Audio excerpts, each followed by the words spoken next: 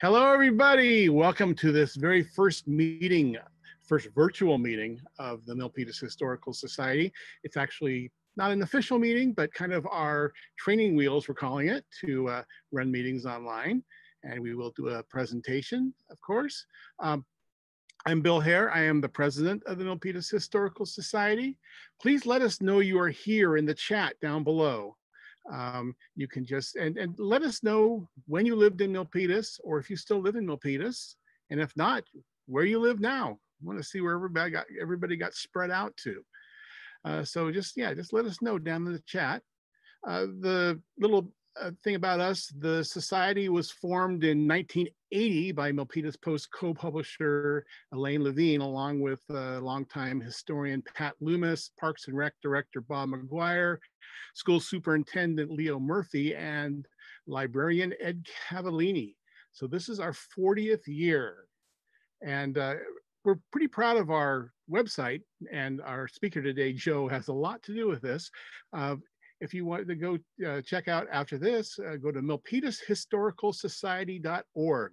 All one word, milpitashistoricalsociety.org. And there is a lot of really cool content that we've been putting up.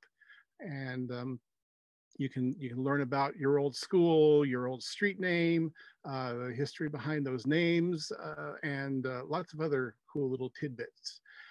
You may also remember that we had a display in the food court entrance to the Great Mall. If you were in the Great Mall sometime during the last 20 years. Unfortunately, last year we were kicked out of there to make room for the new Legoland installation. And all of our thousands of historical items have since been, have been in storage since then. So one of our goals of the society since its founding in 1980 has been to have a dedicated museum in town, Milpitas being one of the very last cities in the Bay Area to not have a museum. So 8 years ago, we formed another nonprofit, the Milpitas Community Museum, in order to focus on that task. And I actually hold two positions on that board as secretary from the very beginning, and for the last 3 years as president of the Milpitas Historical Society, since there's an automatic board seat for whoever is the president at that moment. So the two organizations would obviously work hand in hand on this project, but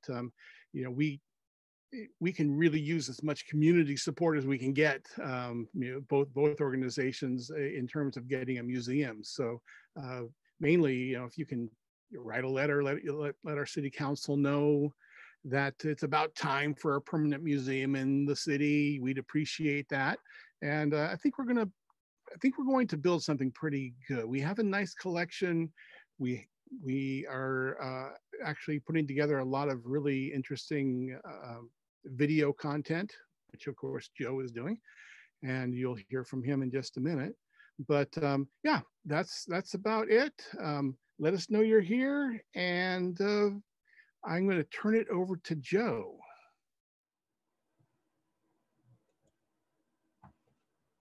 Okay, I put this presentation, I've put together a number of presentations in the past. One of the reasons for them, some of those presentations were for our general meetings of the Historical Society, if there was something of interest that I could talk about. And then the other activity that I've been involved with Craig Bunnell, who's about a year or so ago, maybe about a year and a half ago, moved to Florida. So I've kind of taken over what we used to work as a team. And it's called the Educational Outreach Program, where I go into elementary schools and do Milpitas history with them. So I've kind of been involved in doing this. This presentation that I'm doing today, this is for you. And so it's the first time this one's been shown. And the key concept that I built this around is the notion that I'm going to show you some things that exist now, and I'm going to kind of fade back into time to show you what was there before what you see today if you were to drive down Main Street. So I'm going to give a brief overview. It'll give you a sense of what's happened in the development of the city. And using aerial photography, and this is basically a pretty recent photograph of what Milpitas looks like. And this is actually even only part of Milpitas, but this is kind of the southern edge. What you're seeing right down in the center there, there's a tag, a red tag that says the Great Mall. I'll show you what was there soon, but kind of the white roofed buildings, you can pretty much think of that as commercial development. And the smaller dots that you see, you know, so profusely on the screen, those are residences, you know. And if you're curious, okay, so this is kind of today. This is what Milpitas looks like today. This is what it looked like when Ford came to town. And actually what the mall is a, if you will, a renovation, an alteration and renovation of this Ford plant. The Ford plant came in 1955 and operated until 1983, building all kinds of vehicles, cars, trucks, of all various Ford motor makes. But you can see that there was, in 1955, which is what, 65 years ago, what we were looking at essentially was, you can see there's a lot of agricultural land, or basically you know, essentially unused, what you would think of as unused land, but it's basically agricultural and ranching. So Ford appearance basically shifted Milpitas, began the shift from an agricultural economy to an industrial economy. But so this is what it looked like before Ford showed up. And I'm going to use my cursor. This zone down here, actually this line off, you know, working, that's where now in South Milpitas, where my cursor is essentially the intersection of Main Street and Capitol. In the old days, this would have been the Oakland Highway, and before that, it would have been called the Mission Road. And so anyways, this veering off here to the right, that's Capitol, and this, now I'm tracing out, that's Land S. This is the Great Mall. This is the Ford plant that preceded it. Something that's kind of and interesting, and it's kind of a white zone here. I'll use a different thing. Right there, that's actually the John Sinnott farm. And I don't want to spend a lot of time on individual people, but he's kind of interesting. He was an early, actually a pretty early migrant to Milpitas from Ireland. And he came actually with the Murphys. If you're familiar with the Murphys, they were huge. Murphy Jr., Martin Murphy Jr. was the founder of Sunnyvale. His father had a rancho to this, basically more toward Morgan Hill, Gilroy, and Martin Murphy Jr.'s brothers. You know, turns out John Sinnott came with the Murphy family from Ireland to Canada. And then the Murphys left Canada sooner than John Sinnott, but John Sinnott followed, and this winds up being his ranch. And today we have a school named for John Sinnott.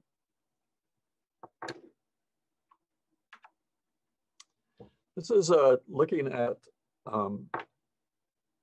basically downtown and Milpitas from the opposite direction. This is up in the north, much basically up toward the Sunny Hills area. But this is downtown. It's 1947, so we're just a few years after the war. And here's Main Street, and here's that veering off of Capitol, and Land S would be going out that way. And San Jose, part of San Jose you're seeing up at the top of the screen. But it's very agricultural. This is zoomed in, and this is also a 1947 map. But to give you an idea of what I'm going to be talking about, there are going to be a couple of key buildings. This building that's, I'm going to show you, that's the grammar school. This is an important building across the street from it. The building right next to the grammar school, that's important. I'm going to focus around this agent. This is Calaveras Road. Okay, in those days it would have been called Calaveras Road. This is Main Street. In those days it also would have been known as the Oakland Highway. And this road off to the right here, that's the Alviso Milpitas Road. And so this is Main Street on the way towards San Jose. Well, before township, the town was basically founded as a township right after the the gold rush. So Milpitas, you could say early 1850s, 1854 is one of the dates that we tend to think of. And but they came in to the land that was Milpitas Rancho. I'm not going to talk a lot about the ranchos today because that's actually a separate presentation that I should make that gives the Spanish-Mexican heritage of Milpitas. But I will say that the following thing: the Spaniards came from Mexico up into Alta, what they refer to as Alta California, which is more than just Northern California. It represented about 6 states. It was a very large thing, and was. But they came up to Monterey and into the Bay Area, and they settled.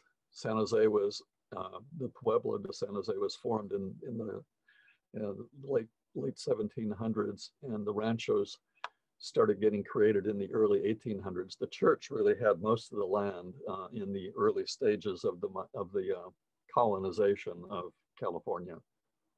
But the key is, this is, if you get before 1850, what you're really going to get is just open ranch land for the most part. You're not really into orchards or anything. They were basically raising cattle and selling cattle, raising cattle for hides. Hides were making leather, and they were exporting that by ship to the East Coast and things like that, and tallow. So before 1850, in effect, what you really had was just wild ranch lands. The part that I find fascinating is this is the same, the picture on the left is the same picture I've just shown you, but watch what happens. This picture is just around the corner from my house. I took it about 1.5 years ago. Ranching still exists today in Milpitas, particularly extended Milpitas. This is basically up on Piedmont Road. So if you're in town and you look to the east at the foothills, that's where I'm at in this particular video. I'm at the bottom of the foothills. This is the once a year annual branding, where they're branding all the cattle. That's actually a requirement. That they brand individual cows, but if you were to go over into where the reservoir is, that was in the backdrop one of my screen. That is still, active ranch land, and as is this. In other words, the eastern slopes. I look out of my house, if you will, or if I go out into the street, and I'm looking up onto these eastern slopes, and this is ranch land for me. And they still do what they did 200 years ago. Okay, so again, so kind of the last overview, you can see the heart of downtown Milpitas in 1947, and this is the Alviso Milpitas Road. This is Main Street, the Oakland Highway. This is Calaveras Road. This is Calaveras Road. Actually, it looks a lot like that today, but one of the things that is kind of interesting is that if you were to go into an earlier photograph, it didn't actually go up into the hills the way it does now. It actually curved over. It actually, maybe from about that location, by the way, if you're curious, is about where the Samuel Ayer House is and where the high school was. But this is old Calaveras over here, and so that actually used to go, that's the old way up into the hills and the Spring Valley up in here. And then it would wander around and up into the Calaveras Valley. That's, the key is that's really what Milpitas was like right after World War II. This is a reminder, this is how concentrated and dense it is today. And right down here, that's the Great Mall, that's the Ford plant. But as soon as you get prior to the Ford plant, all of this stuff disappears. Literally all of it disappears, except the occasional dot of a house that represented a farmhouse or a ranch house. Okay, so let's start walking our way through Main Street. It's a reminder of what the growth of population looks like. Now, 1950, Milpitas Incorporated transitioned from a township to a city in 1954. But so basically, in that era, we were 500 to maybe 800 people. Typically, there would be seasonal influxes during the agricultural harvesting, canning, picking crop and canning things. But you'll notice after the arrival of Ford, we go from 1950, we go from 500 to 6,500. That's a huge multiplier to happen in a single decade.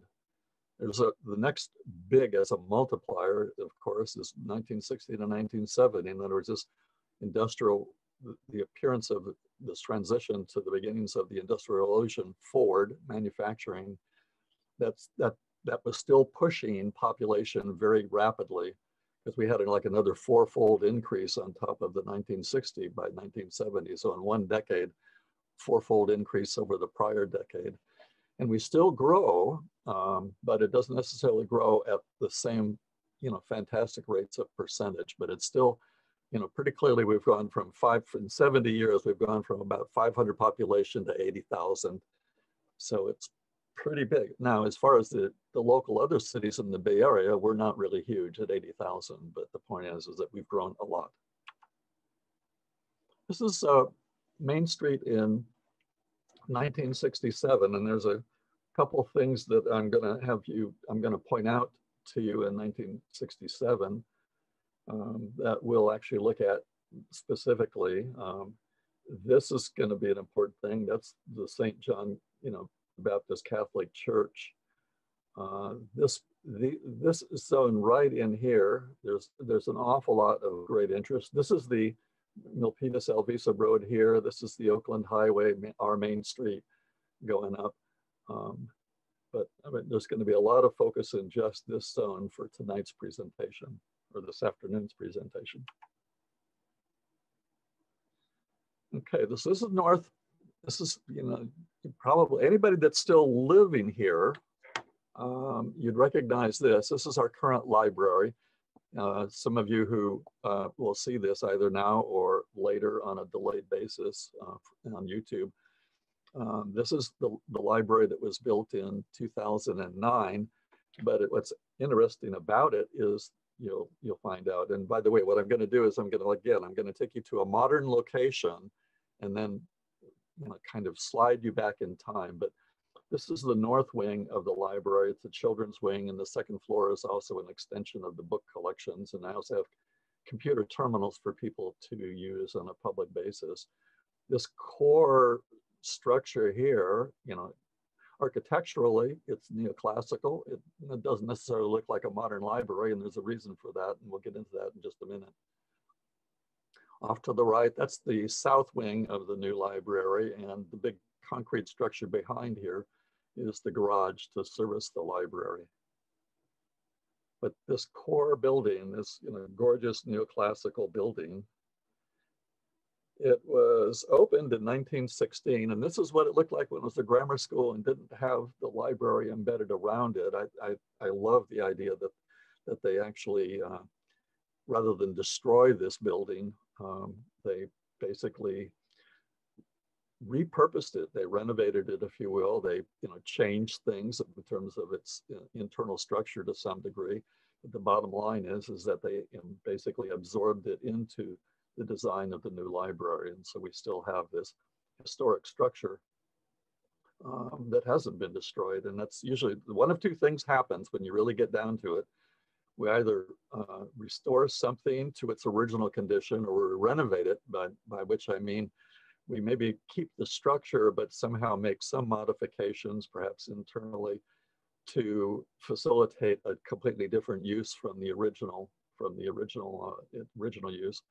Or redevelopment, which is when you basically level it and put it something radically different in the same place. So there's several things there to keep in mind as I walk us down Main Street, as to whether something's been basically destroyed or whether something's actually been kept in some fashion or other. But this particular grammar school, perhaps what's significant in terms of the title, I'll explain the 1916 in a minute in terms of its opening date, because again, Milpitas Township was more like 1854 in terms of its origin. It closed in 1956. Well, the reason why it closed, and you'll see this illustrated in a minute, was basically it's suddenly with Ford, as Ford starts bringing lots of people in, the plant was actually built here, was shifting production from basically the Oakland area to here. And so a lot of families needed to move in. You know, they had 5,000 employees, on the order of 5,000 employees in its peak. So 1956, we're the city, we're now 2 years into a city status. There's a lot of pressure in terms of families, in terms of schools. And so the old school that I just showed you, it was replaced by the first two schools that you see here. And in 1956, they were called Sunny Hills and Milpitas Manor. The third school, the elementary school, which opened 3 years later, it was basically came into being, as it were, in terms of planning and construction. Its targeted name was Milford Village. Milford's basically a short form for Milpitas Ford. But they decided on the opening, during the opening of the Alexander Rose School, they adopted a completely different strategy about naming schools, and they went from locale, or the region within the city that these schools existed, to naming them for basically people that had some role in the city itself. So Joseph Weller was an important pioneer. And so Sunny Hills became Joseph Weller. Anthony Spangler, you'll see a bit more about him in a minute. So that Milpitas Manor was renamed Spangler, and so on. And so now it's pretty much named for people and not locales within the city. By the way, Joseph Weller was the one who donated the land for the original schools, and not this school. This is a modern school, but this school, this is on Weller land. And this is the first, what I would say is the in-town school. We had some elementary schools up in the hills, up where Bill lives.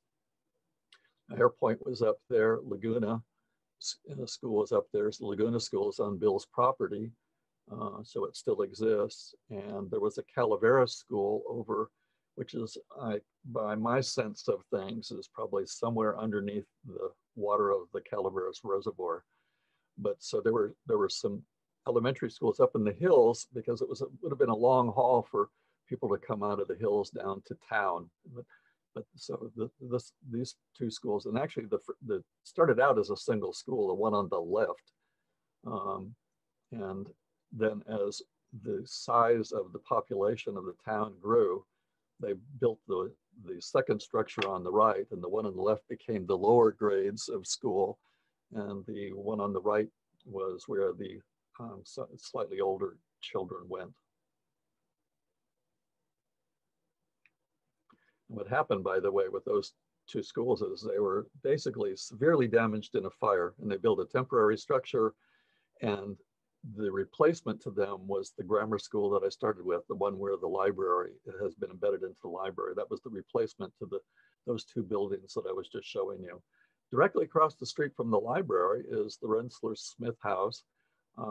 He was the second physician in Milpitas, so he was in kind of one of the early people. This particular house was built, as a matter of fact, it coincided in time with the construction of the grammar school that's in the library. They both were built in basically 1915, 1916. They were designed by the same architect, Frank Delos Wolf. There was an intention to make the school neoclassical architecture, but there was also an intention, in this case, this is called prairie style architecture, which Frank Lloyd Wright really popularized. But so basically the same architect built these two structures, one across the street from the other. Now, this is where you would find this house today, if you were to go down to the library on Main Street and take a look at it. But this is where it used to be, and I'll give you a little bit more of that. But it used to be set back from the street when it was originally built. And there's I don't have an outstanding way. We don't have any, like interesting clues of somebody standing in the driveway here with a certain kind of clothing or a car that might, whose year might date it. But the trees that you see by the building, they actually help me. I would suggest this particular photograph is probably about 1970, maybe 75, and I'll explain that when I show you this. But again, it was built in 1916. Okay, so this is Main Street in 1947 photograph. It's just, I'm zoomed in. I showed you a more pulled back version of this. That's the grammar school. This is where the library has, basically been built around it. Right across the street, that's the DeVries house, and you can see the arching driveway. But if you look really carefully, you'll notice that the trees are younger, smaller, right? And so what I'm doing when I say that this house in that previous photograph, that photograph might be about 1970, 75, somewhere in there. I'm basically trying to account for the growth in the trees for this house. But like I say, the city basically moved this house down to the street, and then they put senior housing in behind it. Other things that are interesting in this is I'm going to talk about this building, the building right next to the library. You'll hear me talk about that. I'm going to talk about buildings in here. I'm going to talk about buildings in this whole zone quite a bit, and also up here. But anyway, so to give you a sense of things. Oh, and by the way, it's just for information right now, the dividing line between North, Main Street and South Main Street, it's Calaveras roads. So anything to the north, and the north is to the bottom here, that would be North Main Street. And everything from that location there to going towards San Jose, that's going south, that's South Main Street. Okay, so just a reminder, I wanted to get the photograph on the right is the key photograph, but I'm giving you bearings because this is what the right wing, the south wing of the library looks like. So I'm putting up the old photograph to help you orient yourself. What's interesting about this location is that it used to be, remember I said there's a structure next to the library, next to the grammar school that I wanted to show you? It's this structure, and this is one of a number of blacksmith shops that we had in Milpitas. This one dates back to the 1920s, and actually one of the descendants lives in San Jose and is a member of the Historical Society. And he's alive, and we see him every once in a while. This is the Windsor blacksmith shop. This building is what it looked like. That's what it looked like in 1922. And those are his relatives. And something that I know of and I don't actually have a discrete photograph of, but I know that the location. But this is the blacksmith shop. If you look over to where my cursor is, you kind of see a bay window here, and you see a different kind of roof. That's actually the house. That's the Windsor house. And so officially it's over on the street behind Main Street, which is Windsor Street, right? And if you actually were to drive from Calaveras on Windsor Street to the north, 1 block or so, you actually enter the library garage. But these are the Windsors, Now what's kind of interesting about this, some of this, I don't know how much you can see, but for example, this is a test wall. There's a blacksmith shop.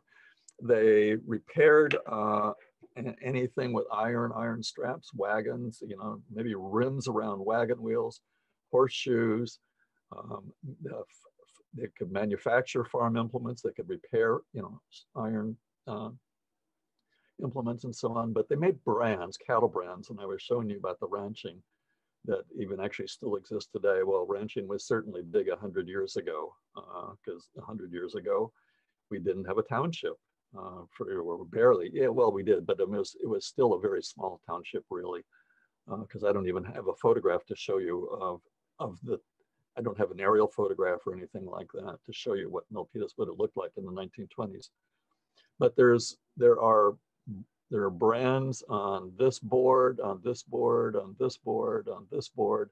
These two boards look like replacement boards to me. Somebody, they either got busted or something. There's brands here, brands here, brands here, brands here. Well, what's kind of interesting about this is not only did the library integrate the grammar school into its structure, but it did one other thing that's kind of fascinating. And the location of this wall approximates the location of this wall, which is a display within the garage of the library. And so you can actually see, and now these are quite easy to see because they've in effect blackened the bands to make them easy to see.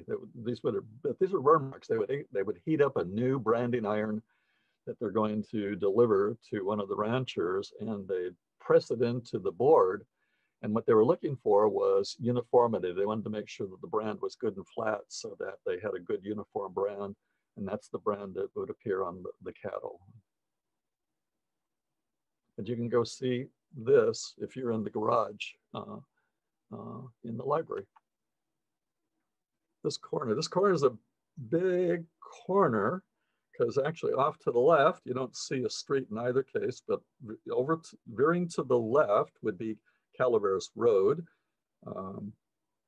This is before the Calaveras overpass was built in 1970. And then over at the right frame of the picture, going vertically, if you will, going up, that would have been Main Street. Well, so this is the corner of Main Street. And today it's called Carlos because Calaveras has been rerouted. Well, one of the things that was there before this Buddhist temple was A&W root beer. And anybody that went to school here in like high school in the 50s or 60s or whatever, they would have known about A&W root beer. There's a lot of people on I love old Milpitas, old school Milpitas, that will talk, very fondly about the days when they would go to A&W root beer. But it's an aerial photograph, and it's actually about the same time period. And this is A&W root beer, and right there, and you can actually see the striping of the roof line. So, that to me, I'm absolutely certain that's A&W root beer. This is the gas station across the street. We'll get into that in a minute. This is the Krusich building. We'll get into that. Actually, this over here was, I think that was the Peixote house in the early days, or maybe it was the Crackalisi house in the early days, but we'll get into that a little bit more. But this gives an overview. This actually shows, this is Calaveras right here.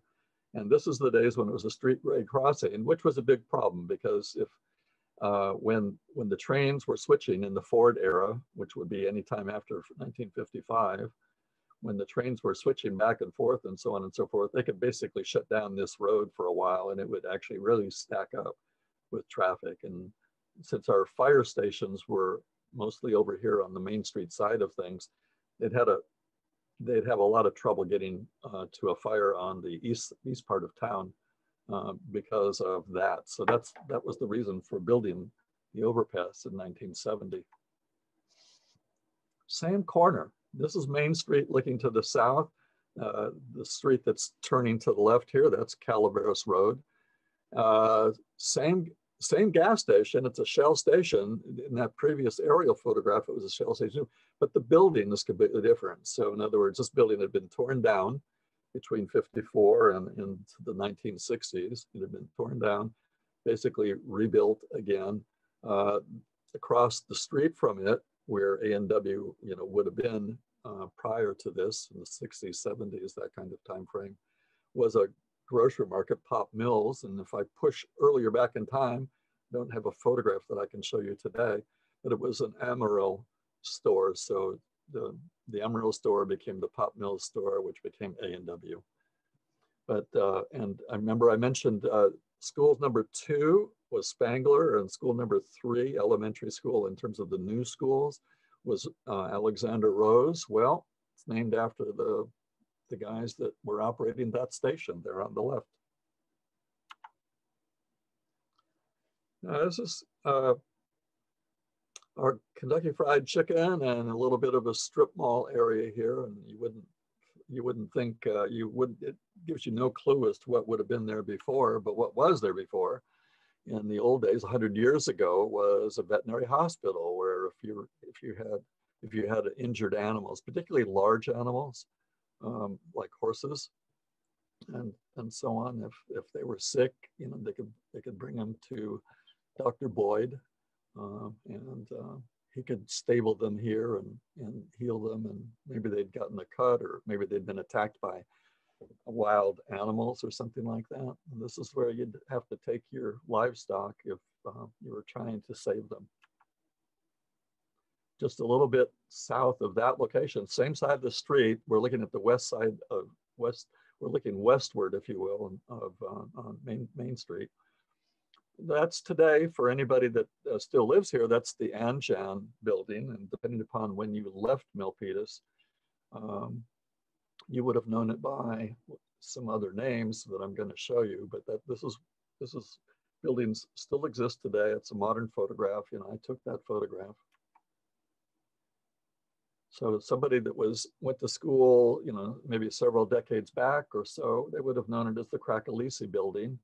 And the number of things is that you can see there's some facade changes here. The windows, there's window coverings now that there weren't before.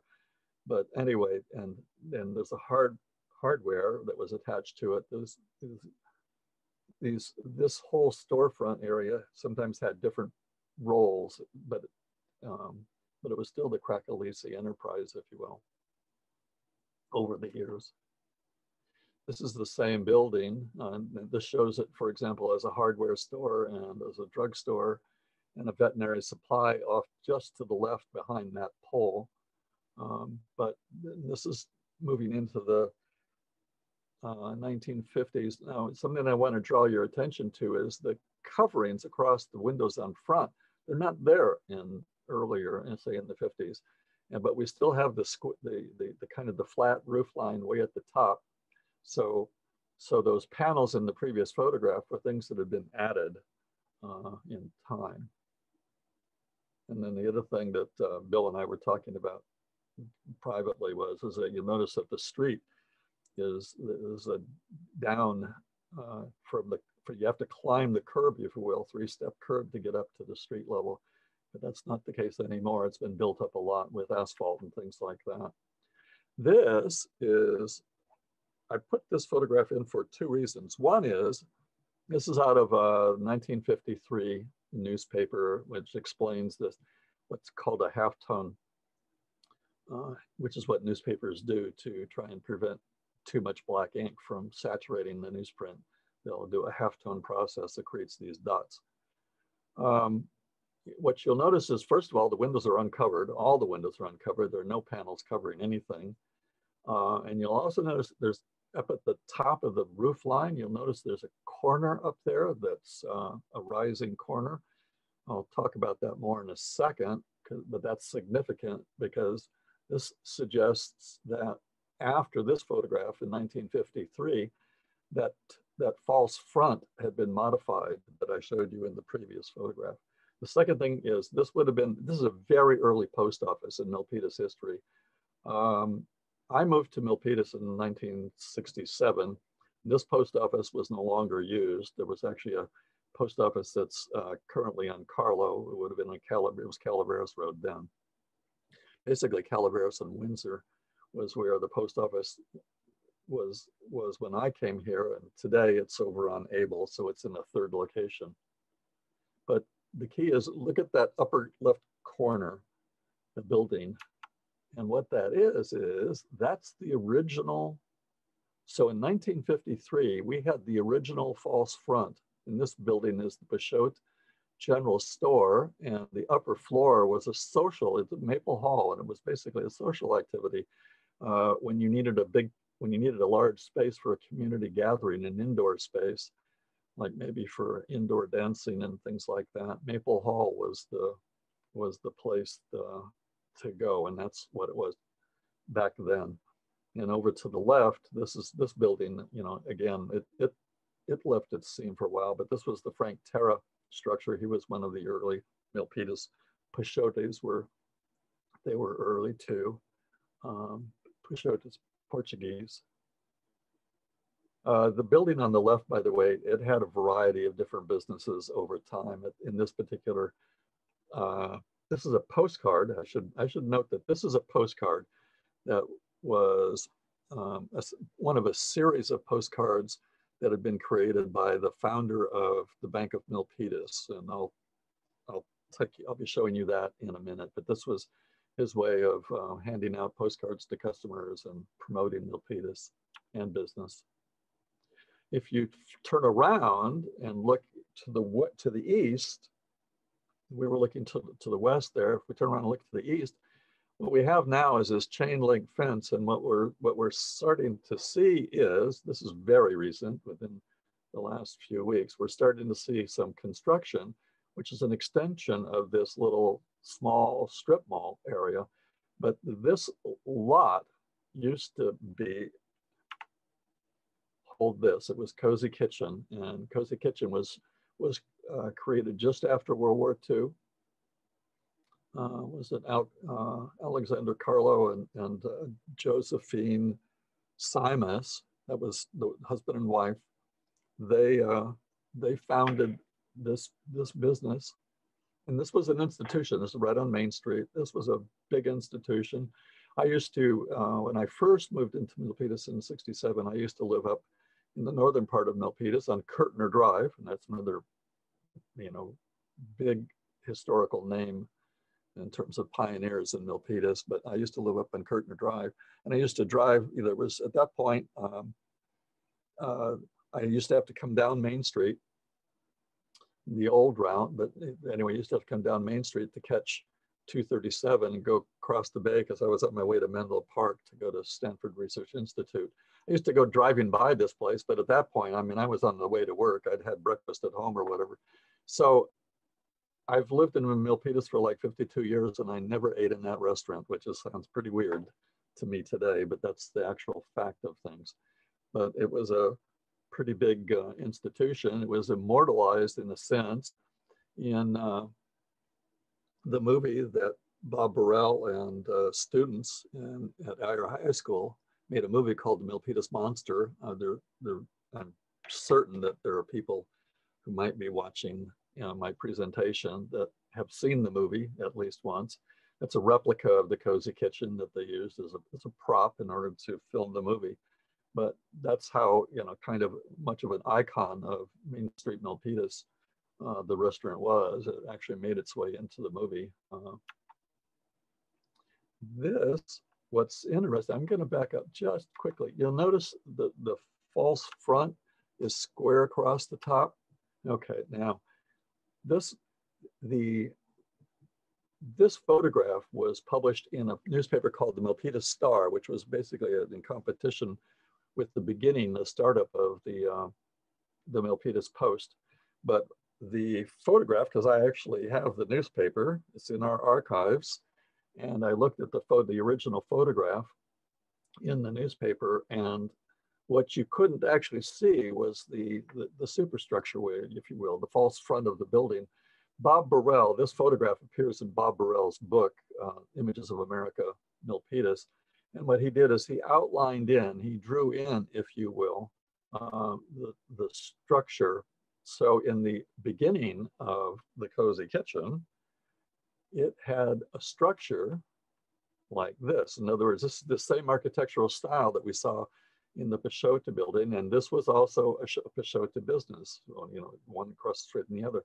This was a market, and in particular, it was, in some cases, it was a meat market.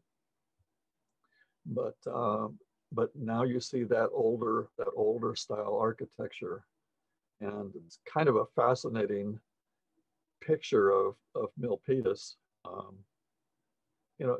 It actually looks like the car. If you were to pull the car out of there, you would think it's kind of a Western town. If you take the car out, and if you take the telephone pole out with all the telephone lines, it would look very Western, old Western. Okay, this photograph, it's one of my photographs. I kind of tried to take this really intentionally, but you can see off to the right, that's the Anjan building. That was the old Peugeot thing. This is the Main Street Professional Center now. It's an office complex. I'm going to show you what happened to that corner. Very important corner because, again, this is the Oakland Highway / Main Street. This over off to the left, that's the mountain, the El Viso Milpitas Road. And actually from El Viso going to the west, it was the El Viso Mountain View Road. So you could really kind of say it's the Mountain View to El Viso to Milpitas Road. So hugely important intersection. Basically you had a north-south intersecting with an east-west, and that was really important for commerce and everything. But there's 3 significant locations here. This one here, the southeast corner, that's the northeast corner, right? These 3 buildings, pretty important. I'm going to explore this building in the center with you. It was preceded by the Fat Boy Barbecue restaurant, which actually was an early day. It was an innovation in its time, 1920s. It was a fast food restaurant in effect, and later on, like I say, in the 40s up into the 1990s, we had Cozy Kitchen, which was just a half a block away. But this is right here on the corner. And what makes the corner an even bigger deal, but this was a big deal, by the way, for people that were driving, say, from San Jose to Oakland down the Oakland Highway here, this might very well be a place that they would, particularly in the 1920s, 1930s, early 40s, this would be the place that they would, so anytime before the war, if you will, between 24 and World War II, this would be one of the places that they could stop to eat. Well, this is an older photograph, but it's really cool in a variety of ways. So there's the Peugeot building right in the center with that big high arch and so on. And there's the Frank Terra building next to it. Well, this was the Fat Boy location, and that's the Milpitas Hotel. This picture was probably sometime in the it would be after 1910, and I'll explain that in a minute. Okay, but and then this is this southeastern location, and that's going to be significant. But just try and remember the structure, the roof line of that particular building, because that building is preceding some other buildings that I'm going to show you. But that's the Milpitas Hotel, which, by the way, originally it opened in like the 1850s. It's gone through a variety of names. Milpitas Hotel at this point. Prior to that, it was Alfred French's Hotel, and so on. So it had some slightly earlier names, but the key is Alfred French Hotel, and Milpitas Inn and Milpitas Hotel. Those are the really significant long-term proprietorships of that particular spot. Now, one of the things I said is it's pretty easy to date, because right here, there's the Peugeot building, and that's the Frank Terra building, and there's no hotel. Well, in 1910, it burned down.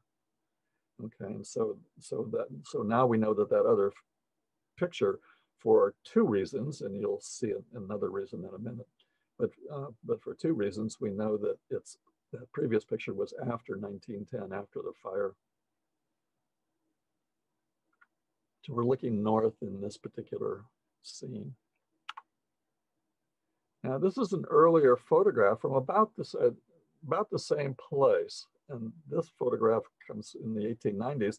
And you notice there's a hotel, and that would have been Alfred French. But you'll notice it's structurally different. There's a porch at this, there's a kind of a cover, if you will, a portico for the ground floor. There's porch for the upper floor.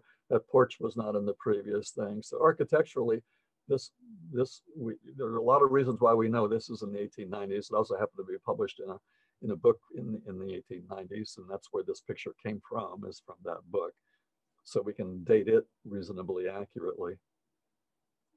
But the key is that we kind of a continuity. But this was always a hotel from, say, the middle 1800s up until, say, the 1920s, which is when it transitioned to Fat Boy, and then later it transitioned again into an office building.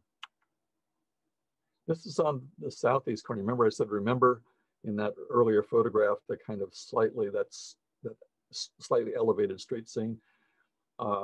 This roof line, this is what you'd see today. You go down to Main Street today, that's what you're gonna see. It's a Red Chili restaurant now. This is basically, and okay, things to kind of help find where the changes are or where similarities are. That roof line, that particular roof line, you can kind of remember it, and the struts that are supporting the roof, because that's going to be key to identifying things from a time element point of view. There are these medallions that going along those will be significant in terms of identifying changes that happen. Where you're really going to see changes is down here at this street level. Look at the windows, just kind of make a mental note of the windows, and then watch what I'm going to do in the next picture. Same roof, same medallions. It's no longer a restaurant. Basically it was a saloon. For a long time, had a long heritage as a saloon, but you'll notice the window treatment is completely different, and of course you get this iconic wall feature here of the guy with a beer and so on, right? So this is definitely a place to come and drink back in the days of 1970 and sliding backward in time toward World War II. Okay. It was Smith Corners, and you'll notice again, same medallions, same roof structure, support structure, but even a lot more window glass in those days than in Campbell's Corners, and hugely more glass than in today's Red Chili's restaurant. This is a kind of a pleasant street scene in Milpitas. And there's a vehicle over here. It looks like a truck that's parked and so on. Actually, and this was built around 1908. This particular structure was. The location's been occupied since the middle 1800s, but this particular structure is basically in the 1900s, early 1900s. There's a building right there, which is, I'm going to show you very soon, not quite, but very soon, and that's actually the Bank of Milpitas. Okay, so now I'm reminding you about the thing, and you'll notice what we're getting here. Again, I'm bringing this back in to view, which is, so here's the hotel that didn't have the second level, porch, that hung way out and so on, with a railing around it and so on and so forth. So this is a way to resynchronize you to appearances. And here's this building again, and you see, and that's not the same architectural structure that we have with Smith's Corners and Campbell's Corners and Red Chili. And one of the things was there was a major fire in Milpitas in 1910, and it just destroyed a bunch of things. And I think that became a point at which new architectural styles emerged as the buildings were basically rebuilt, but they weren't rebuilt as identical to what they had been. If you flip around from your building on the left, basically Smith's Corners, if you flip, then that's looking westward. If you were to actually if you were standing there and turn around, what you'd see is this particular building. Now, what was at this location, this is interesting, this is a current picture again, and it used to be a sign store. If you needed to go in and if you needed signs or banners or something printed, large scale things that you might put up and things like that. That used to be the business that was in here at one point. But before that, it was basically Milpitas' second fire station. The first fire station which I did not incorporate a picture of the first fire station because it's about 100 yards away and it wasn't on Main Street.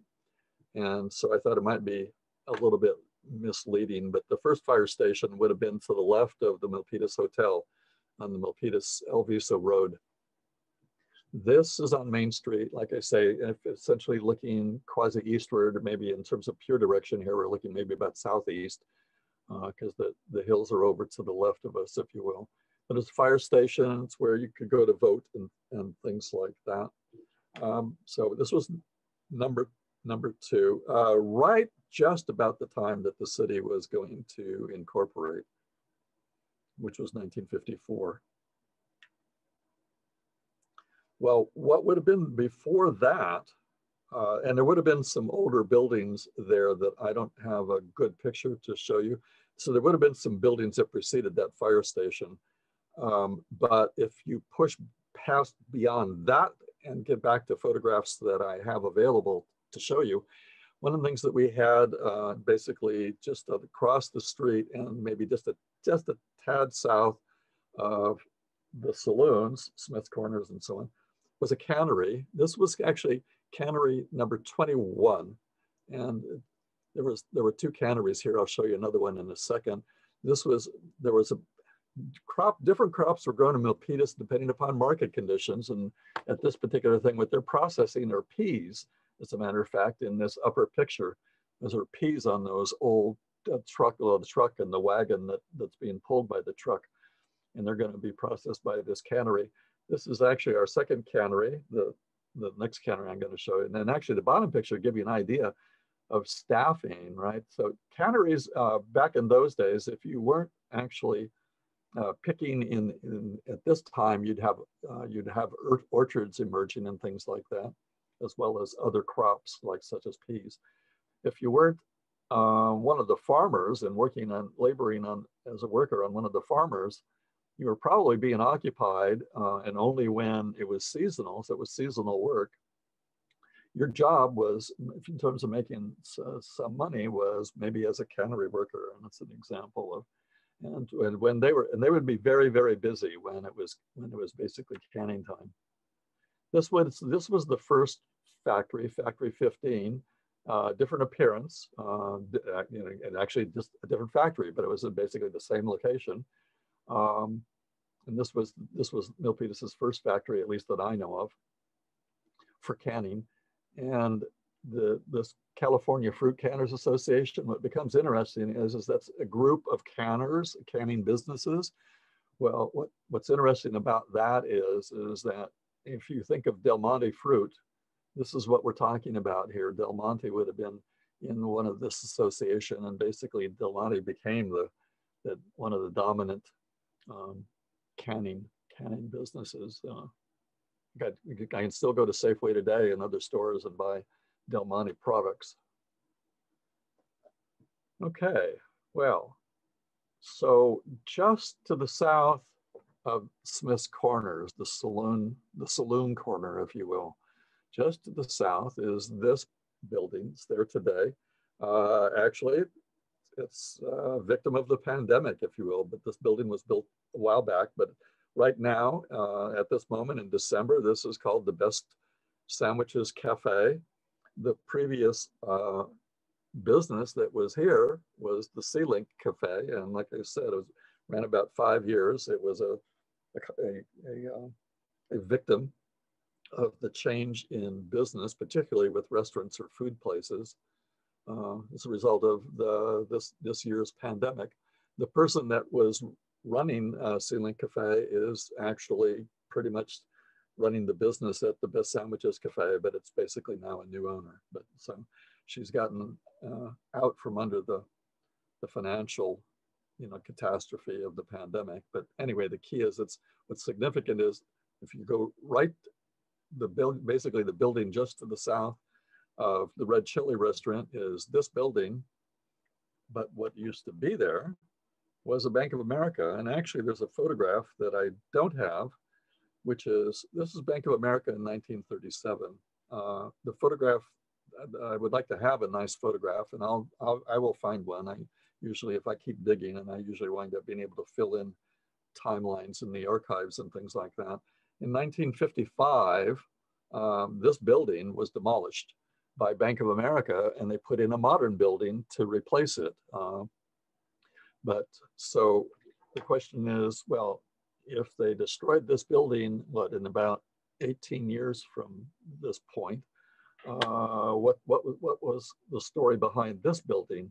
And the key to recognizing this building is, again, looking at this roof structure and the details and so on, because what you're going to see is in 1937, Bank of America occupied this building, but before that, it was Milpitas' first bank. It was the Bank of Milpitas, which was founded in 1912 by Edward Giacomazzi. And remember, we had a photograph. It was a postcard of the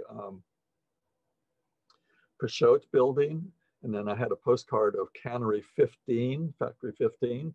Those are postcards that are part of a series that Edward Giacomazzi created to I guess, create a record, if you will, of Milpitas at that stage in time. And they were actually printed by, well, let me see, the publisher that was of those postcards was actually in San Francisco. What's kind of fascinating is the printer was actually in Germany.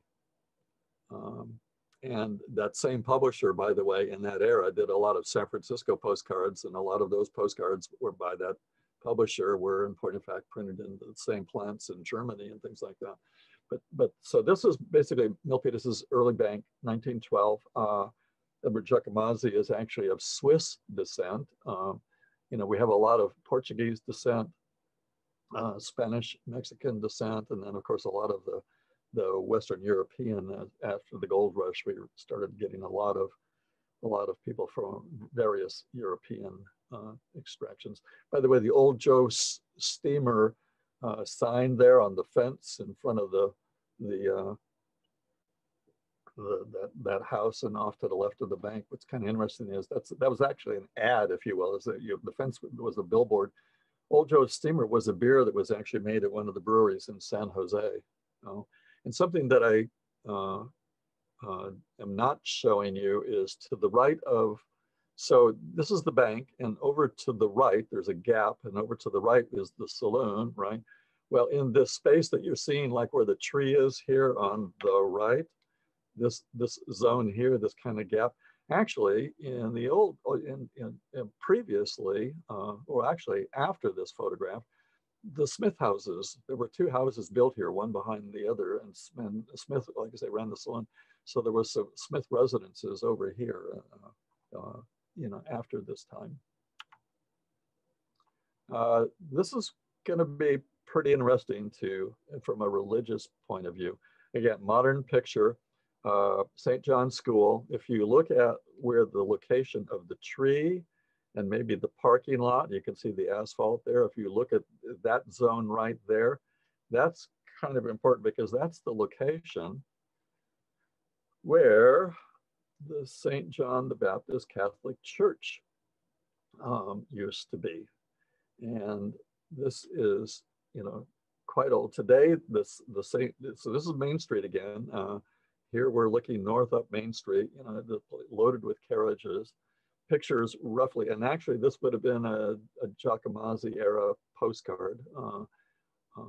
And so but this particular church burned down in 1901. So it was here in 1910. So I'll show you that a little bit more about that in a minute. The rebuilt St. John the Baptist Catholic Church is now over on basically behind this and maybe just a tad to the north, but this is St. John property. The new church is certainly not in this architectural style, and it's over on Abel, and it's also on church property. And actually this building today would be church property too, this whole complex between Main and Abel. This was the original church. You can see there's a lot of reasons why this, I'll slip back. You can see trees, so you can see time has passed where suddenly now you have trees that are grown up, maybe 10, possibly 20 years old, depending upon the particular type of tree and its growth. You can actually see one of the planted trees right here. Okay, it was just a sprig, but so this picture would have been taken before. Let me see this. Yeah, okay. This church, but this particular one would be 1901, and right after its reconstruction, if you will, and I'll show you that in a minute. But this is an important church, Catholic church. Its cemetery is actually up on Piedmont Road, and people that have been Catholic and whose families have lived in Milpitas for a long time, they can be buried up there. That's the original church. That was the church that was built in 1872, and it was the church that was destroyed in 1901. So you can see again, I'll just briefly go back for you to give you another opportunity to look. So it's a bit more elaborate in style, and in particular with the tower here for like ringing the bells. Probably there was probably a bell tower there that would basically call to service, if you will. But that was the first Catholic church. Now, before the church was built, well, two things. One was the first Catholic Mass before that was built was actually on John Sinnott's farm. And I mentioned John Sinnott briefly earlier at the beginning. And I'll try to remember to bring him up again in a photo later. I'm not going to spend any time on his particular farmhouse. It was off of Main Street, Old Oakland Highway. But I'm not so much focusing on the residences in this presentation. This would have been the place at which, prior to a church, Catholics could come to for confessions. And it was not in exactly the location of the first church, in the 1870s, okay. But it was nearby. But this would have been where, like I say, a Catholic service of sorts, confessions and so on, could be administered. It's thought that it was probably along the banks of the Penitentiary Creek. That's kind of interesting from several points of view. I think I put in some aerial photographs, but it turns out Penitentiary Creek, if you're unable and you're going along and you see the flood control canal, it's now all straightened and so on and so forth for flood control purposes. But that's actually, it used to be a meandering creek bed and on its way from the hills out toward the South Bay. And the creek had the name Penitentia, and this confessional building was thought to be, near the banks of Penitentia Creek. Becomes an interesting thing. Did they name Penitentia Creek because of the confessional, or which is probably the case, because, like I say, Penitentia, it makes sense that it would be thought of as a confessional building. You're confessing, you're taking penance. So that's probably where Penitentiary Creek gets its name, is from this particular early structure before the first Catholic church was built. So gorgeous picture, mostly because of the hills and the clouds and so on and so forth. But the reason why it's here is that we're further down on Main Street, and we're at basically the Elmwood Correctional Facility, basically from the western side of it, looking to the east, obviously. Right. And well, why did I want to bring that up? But it's called significantly Elmwood Correction Facility. Okay. Now, if you were on Main Street, you can stop on Main Street. That's before you get to Curtis, before you get to what is referred to in the modern fire station numbering. Fire Station 1 is down on Curtis, which is very close to the Great Mall and Home Depot. And it's also the fire department's administration building. So if you come a little bit north of there, there's this sign. It's partially hidden by this bush, but I wanted this particular angle. This is the O'Toole Elmwood Park, okay. And you can see these trees lining this. Well, actually, this used to be a lane. Like Main Street is basically where I'm standing and looking to basically looking southwest.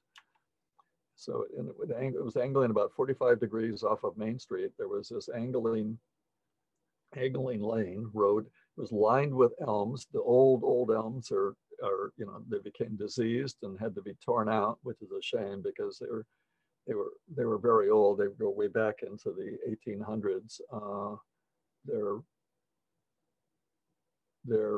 Yeah, the exact date of planting I wouldn't know, but I know that they would have been there for actually quite a while. But they were planted just specifically to line the lane leading to this mansion, John O'Toole. And actually, the O'Tooles, they were brothers, and basically, if you think about where Main Street connects to, say, Capitol, if you look at that point as a southern perimeter, if you will, and work your way all the way north up to today's Sarah Way, and the old days, the Alviso Milpitas Road, that was O'Toole property, generally speaking. And in 1876, that was O'Toole property.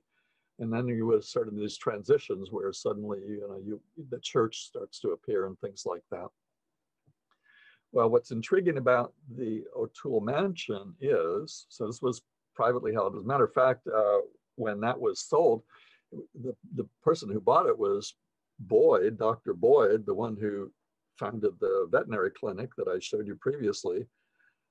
He wound up flipping this thing. And I mean, he owned it for practically no time at all. And what I mean by flipping it is that he paid a low price for the property, the mansion and the property and so on, because it was basically a farm. And he turned around and sold it to the Santa Clara County, and Santa Clara County turned it into an almshouse, which is to say a house for the poor. He made a huge profit. It was kind of the scandal of the moment that the county paid so much more than he had just shortly beforehand had purchased it. Because I think, if I remember, he sold it to the county for $25,000, which was actually at that time quite a bit of money and way above what he had paid for it. The interesting backstory to this is that this at one point was pretty well filled with poor people, but as it became less and less occupied with poor people, the county started putting honor prisoners. In other words, people who were in jail, but they were not regarded as violent criminals and things like that. And again, this was a farm. This was basically a farm location, if you will. And so they would put these honor prisoners in there. And okay, it's actually why Elmwood Jail, because again, Elmwood Lane is what leads up to this property. The Elmwood Correctional Facility is just directly tied to this. And then basically today's correctional facility, if you will, with some gaps in time, it went from an early correctional facility after it had been used as a private housing, and then it had been used as poor housing, and then finally had become some correctional uses. And now today, you've got this huge complex of the Elmwood Correctional Facility. So we're getting toward the end of my talk and a little bit more to go. This is actually shot from the garage at the Great Mall. Railroads are really important. I could spend a lot of time talking about the importance of railroads to Milpitas, but the key is that today we have Union Pacific operating this line, and it's a freight line, not a passenger line. And actually just to the right of it, right over here, so this rail line is, the Union Pacific, freight line. The BART is running parallel, and it's, and BART is, basically going to be really firing up full scale here, and as coming from all the way up in the North Bay down eventually to into San Jose, downtown area. But basically this is the BART thing, and the BART terminal is over there on Capitol. No, I'm sorry, on Landez.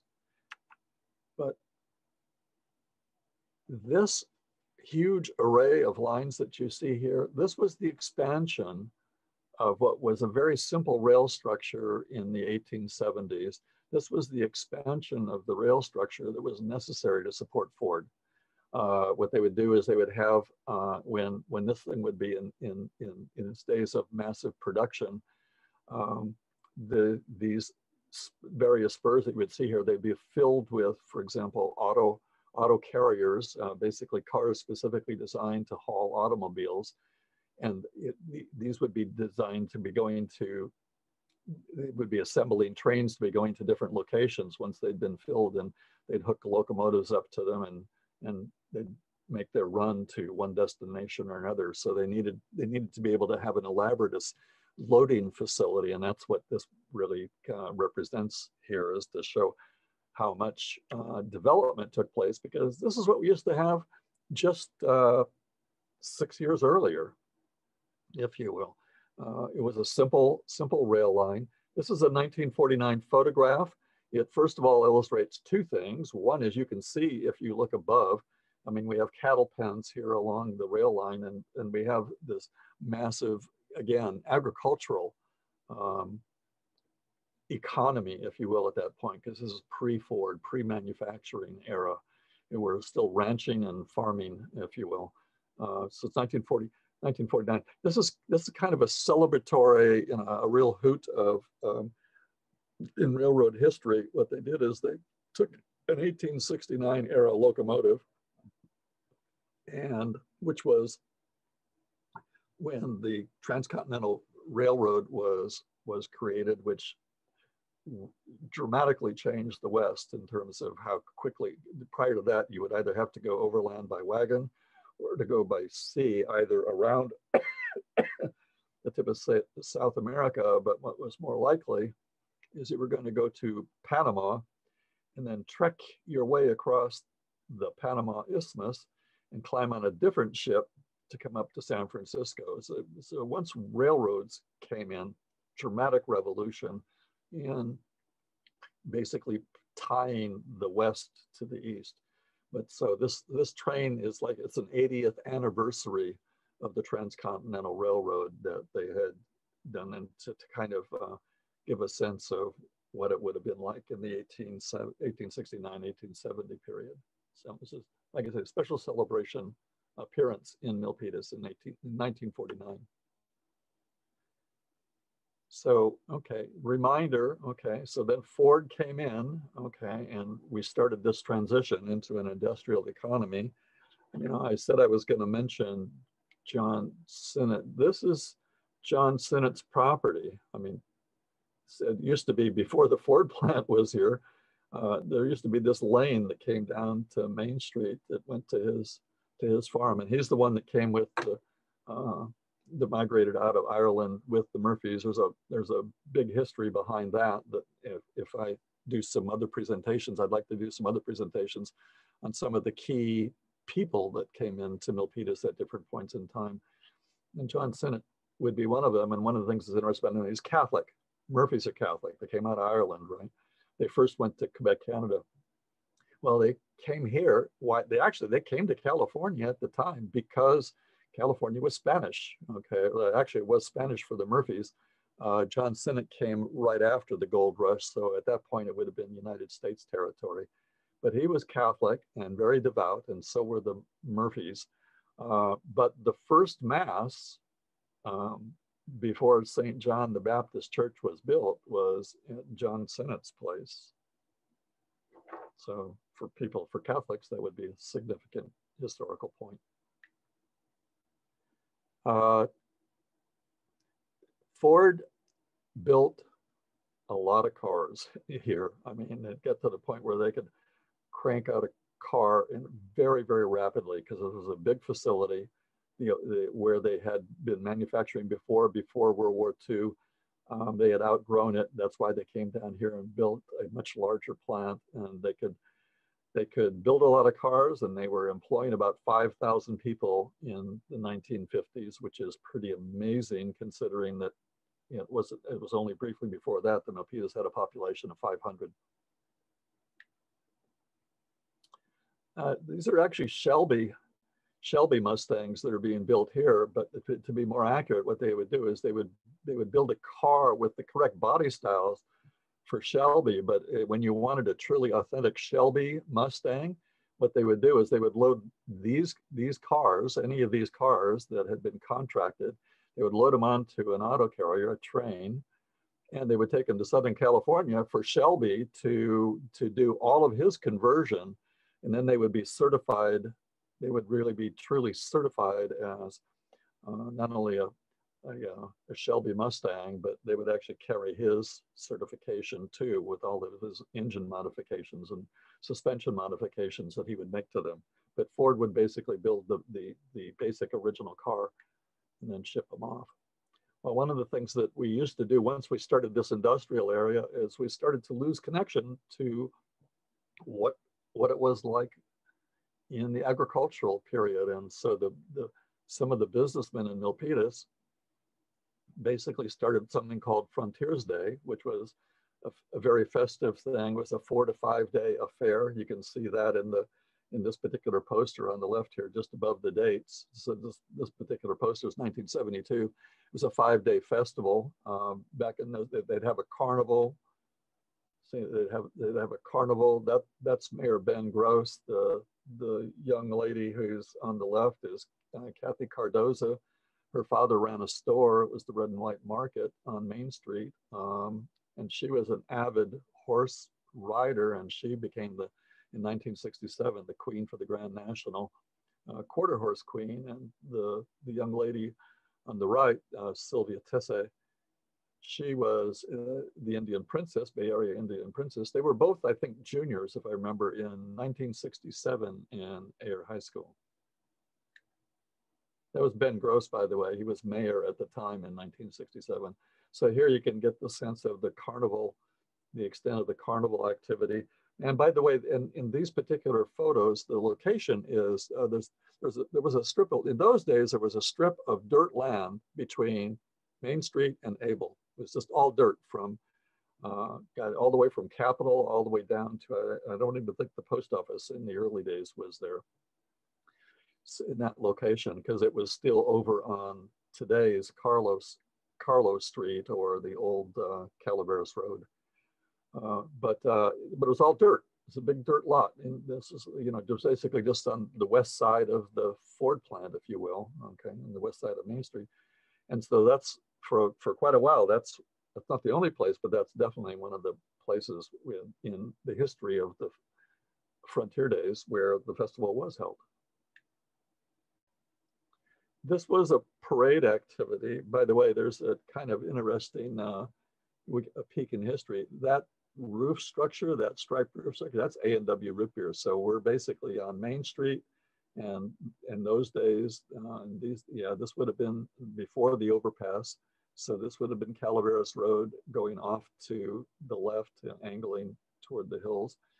And this would have been the gas station. Whoop, hang on a second. Get my thing. This would have been the gas station that replaced that previous one that I showed earlier in my presentation, the Spangler Rose. That's the location of the Spangler Rose gas station. But now it's a different structure. Milpitas, there's there was a Ford club, a Milpitas Ford club. So guys would get old cars and so on and drive them in parades and so on. Before that, we had the stagecoach. This individual here, that's Denny Weisgerber. Recently, he passed away, but he was, I don't remember exactly, Bill, but he's 90-ish anyway. And he was a former mayor of Milpitas in some of its earlier history and so on. This is Ben Gross. He would have been a mayor probably at the time of this particular photograph and so on. But Wells Fargo in those days, as a promotional thing, as a promotional event, they would go around to various festivals, like a 4th of July or whatever, and have horse-drawn stagecoaches. By the way, before we had bus lines running on the Old Oakland Highway, we had stage lines. Literally, we had stages in the 1800s. Well, the ranchers would come down to these festivals on their horses with pretty much special harnesses and so on for their horses. And actually what's in the background there that's the old grammar school. So, that'll give you a sense of where they were staging themselves. And one of the relics that came out of the frontier days is, in the photograph after this will be interesting. The Milpitas Historical Society owns this frontier jail. We didn't build it. It was built originally as a kind of a parade vehicle, and I'll explain more about that in a second, for the Frontier Day Festival and so on. Now we take it to public events when, up until the pandemic came on us. The last time that we had this one out, we had decorated it up with, we were in park, it was Cardoza Park, as a matter of fact, named, for Kathy Cardoza's father, the quarter horse queen. So we'll take it out to festivals, and especially children in particular like to go inside and have their parents take pictures of them. And so on. And we kind of gave it a Halloween look at the same time by putting cobwebs up and a tape that says, zombie crossing and so on. And it was decorated inside as well as outside. So we have a lot of fun with this particular thing. But this is an older photograph. This would have been in 1967. This was the sixth year of the Frontier Day Festival, and that's Kathy Cardoza in the center. And what's kind of interesting about, you see the 7 sheriffs here. What's going to be really interesting is when I tell you what the point of this was. They used to want to make this very fun kind of affair, frivolous and even prank-ish. And these 7 deputies, when they would tow this down Main Street in a parade and things like that, if men along on the side, they didn't do it to women and children, but if men were clean shaven, they didn't have a mustache or a beard, they'd arrest them. It's not an honest arrest. It was not a legal action. It was a playful prank thing. And they would arrest them, and the prisoner would have to pay $1 to get released from jail. But they had a lot of fun doing that. What I find fascinating was 6 out of the 7 guys here are clean-faced. So it's like they needed to arrest themselves. So winding up. So just a few more slides, a few more remarks, because one of the things that I'm often presented with is the question, what's the meaning of the word Milpitas? And there is a conventional or a more popularly accepted one. And one of the things that you can do on your own, I'm not going to run the video here because I don't want to take the time to do that, but because you can easily access it yourself. If you go to YouTube, there's basically 2 opinions. The one that's the most commonly accepted is the one that Steve Munzel will describe, for you. Which is that the translation is from a Central American Indian language, Nahuatl. But it translates out of small gardens or little cornfields. And one of the books that people can buy about Milpitas is called Little Cornfields. But if you were to go to YouTube and do a search on Milpitas history, Steve Munzel, and if you look for a picture similar to this, you look for Steve in the center there. That's Debbie Giordano on the left and Todd Fleschner on the right. But if you do that search, you can find, I'm showing the URL up there, but that's really kind of awkward to type in and so on. But you can find this and listen to they're interviewing Steve, and he's explaining what he believes and what is basically the most popularly accepted notion of what Milpitas is. If you go to the city website, that'll say Little Cornfields. The Historical Society has tended to be the advocate for Milpitas means Little Cornfields.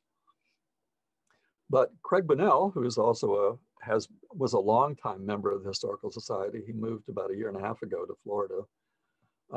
If you do a Google search or a YouTube search for Milpitas history, Craig Bunnell, and look for a photograph where you can see Craig in it. Okay, I provide the URL, but like I say, that's kind of awkward for you to type. You can find this and listen to his thing, and he's basically advocating the notion that Milpitas is a direct translation from Spanish. Mil translates as thousand, and pita is agave. And so what in both cases, by the way, both assertions in terms of the translation, they are suggesting that the name of Milpitas comes from some kind of natural feature. I'll back up, right? So there resided some prominent number of cornfields or garden areas, for example, that was encouraging the notion of this word of Milpitas, which was presumably of Indian origin, Central American origin. Or in Craig's case, he's advocating the Spanish, that it's a Spanish translation, meaning 1,000 agaves. Anyway, that'll give you some own background, and I'll let them explain why they believe what they do believe as to what the meaning of Milpitas is. And this is our website. This is basically, or basically about at the end now. This is our website that you can go to. You can see the website address. Bill mentioned at the beginning, it's Milpitas Historical Society with no spaces, milpitashistoricalsociety.org there at the top.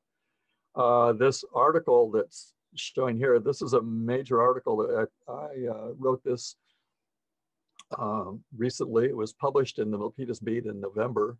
I put it up on the website here in December. It's an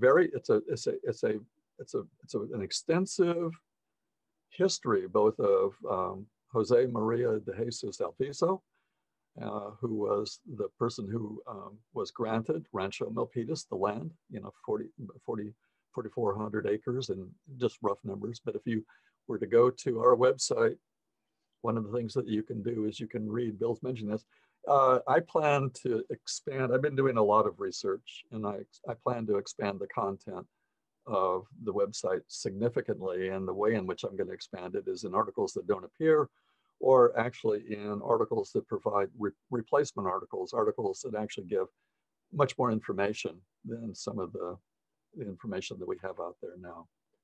And that's basically my presentation.